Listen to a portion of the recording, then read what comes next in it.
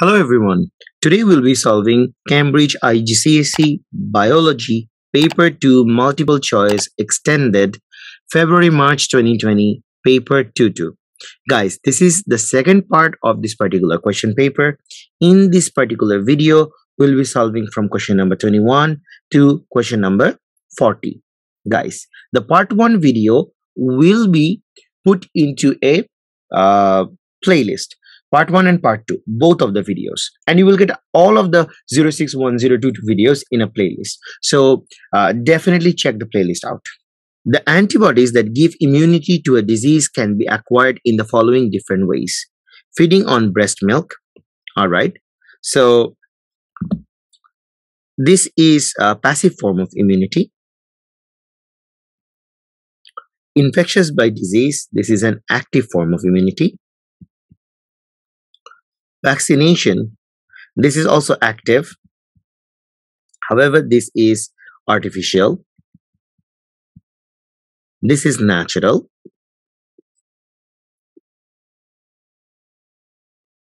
And passive, natural, which gives active immunity. All right. So active immunity is provided by 2 and 3, guys. It's pretty clear. So C will be the correct answer. Question number 22. During physical activity, what stimulates the brain to increase the breathing rate? So guys, during physical activity, an increase in breathing rate will be stimulated by an increase in carbon dioxide concentration. So increased. First of all, it says decreased oxygen concentration in the blood. Decreased oxygen concentration in the blood. No, guys, it is most likely going to be, most of the time is going to be happening due to increased carbon dioxide concentration in the blood. So C will be the correct answer. Question number 23. The table shows some of the changes that occur during breathing. Diaphragm. All right. So from contracted to relaxed. All right. Okay. So we can see diaphragm, intercostal muscles, external intercostal muscles, and internal. Which changes occur to cause inspiration? Inspiration basically means breathing in. So in order to breathe in, the diaphragm must contract. All right. So it must go to X. External intercostal muscles must contract. So X and Y must be contracting. An internal intercostal muscle must be relaxing. All right. So X, Y, and R will be the answer. So question number 23, C will be the answer, guys. How many molecules of ethanol are released from the anaerobic respiration of one molecule of glucose? Now, anaerobic respiration of one molecule of glucose will produce 2 molecules of ethanol. So here is the formula, guys. C6H12O6. It will produce 2C2H5OH and 2CO2. So 2 molecules of ethanol. 24, B is the correct answer. Question 25. The diagram shows a kidney and its blood vessels. We can see the artery, vein, ureter. Guys, anything related to kidney are renal. So it will be renal artery and renal vein. In a healthy person, which structures transport glucose? Definitely glucose will be transported by both renal artery and vein. Ureter will not transport any glucose because it is a healthy person. So both the artery and the vein, C will be the correct answer, guys. Question number 26. The diagram shows a synapse. Where are vesicles containing neurotransmitter molecules are found? The vesicle containing neurotransmitter always found in the presynaptic membrane. And the receptors are found in the postsynaptic membrane. So the direction of impulse is from this direction. That's how we know this one is the pre-SM or presynaptic membrane. So definitely, guys, our answer will be B.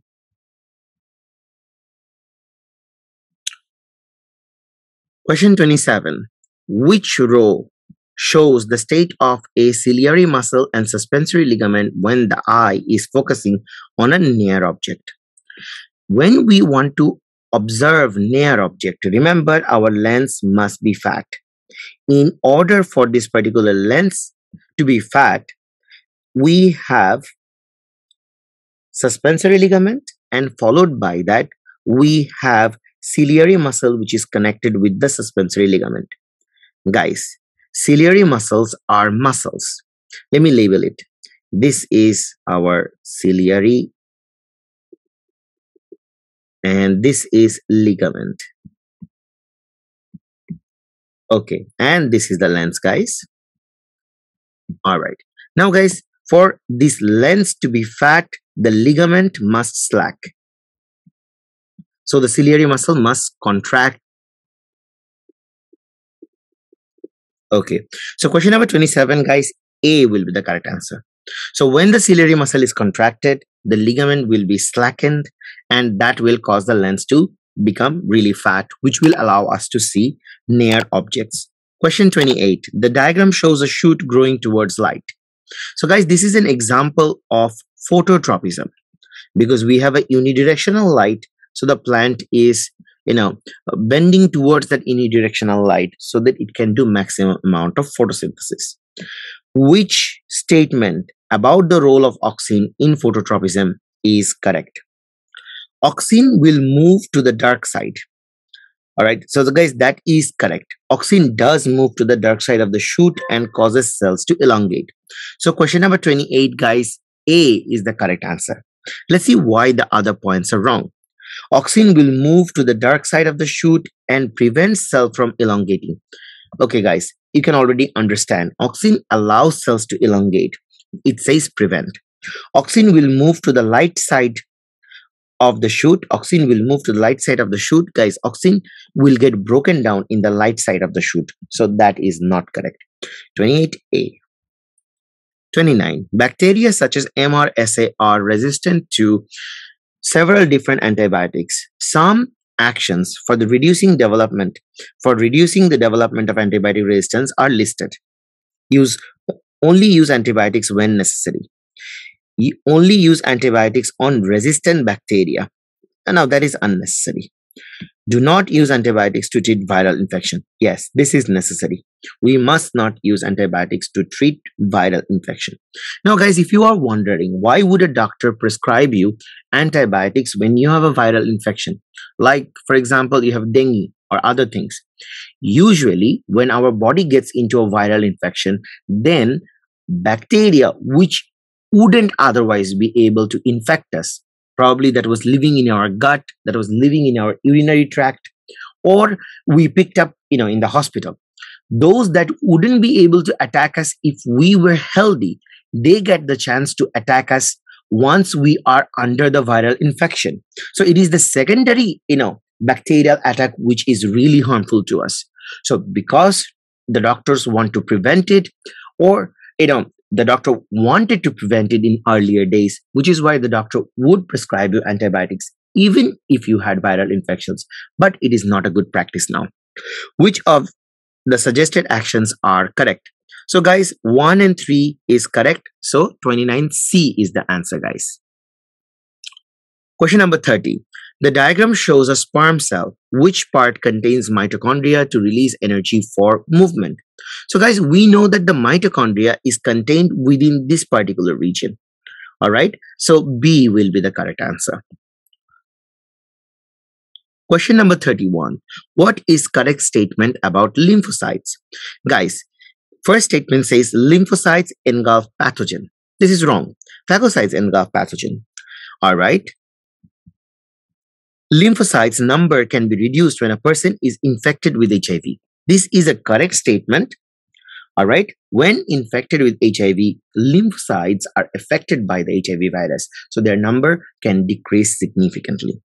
Lymphocyte produces antigens. Yes, lymphocyte, all right, can produce antibodies. However, it does not produce antigens.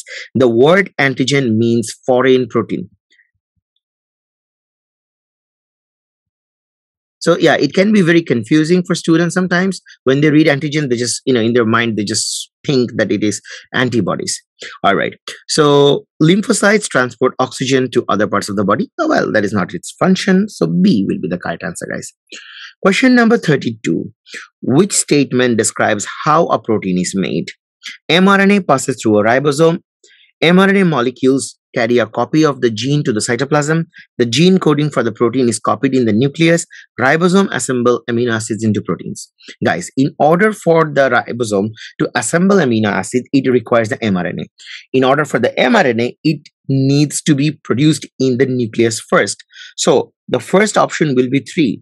Number 1 will be the gene coding for the protein is copied in the nucleus.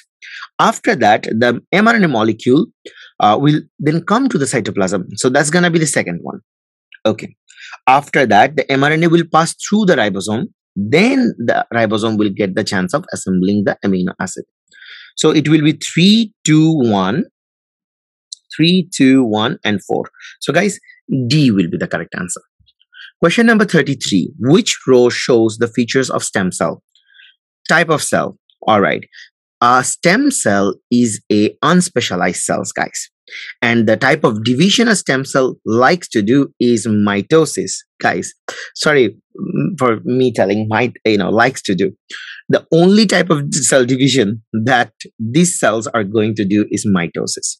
Meiosis is a reduction division. It is only involved in the sex cell production. So obviously stem cells will not do meiosis. So question number 33, D. 34.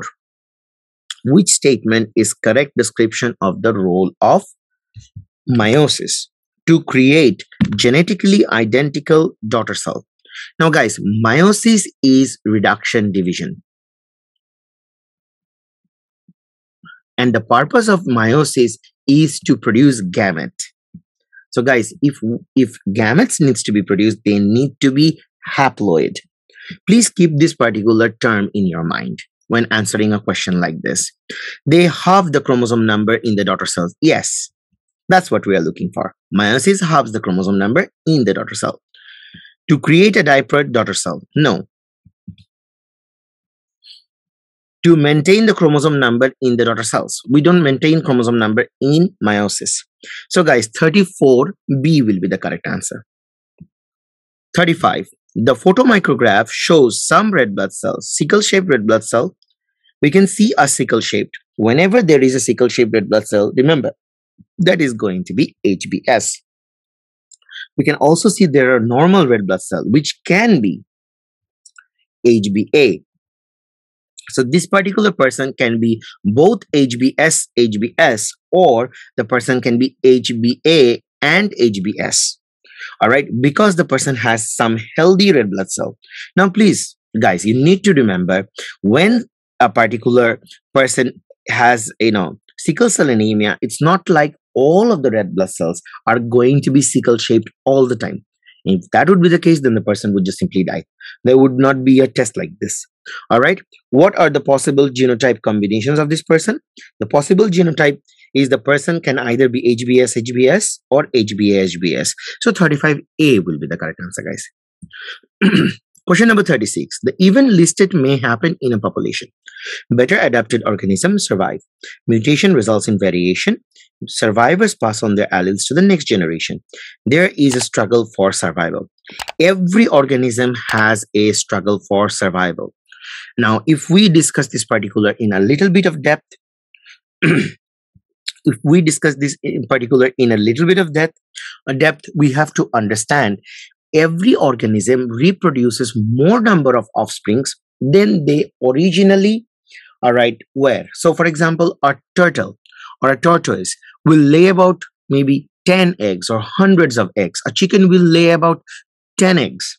All right. However, to replace itself, it only requires one offspring, and a chicken will keep on laying eggs and keep on reproducing the babies, for a pretty long amount of time within its lifetime. And, every year is going to do it many, many times. So just to replace one particular individual, it would require only one offspring. So why so many? That's because that many is going to create the struggle for survival. So first of all, what's going to happen is that a mutation will result in variation within a particular population. And then we know that there is always a struggle for survival. So once there is a struggle for survival, there will be better adapted organism, those that will always be able to survive. And the survivors will then be able to pass on their alleles to the next generation.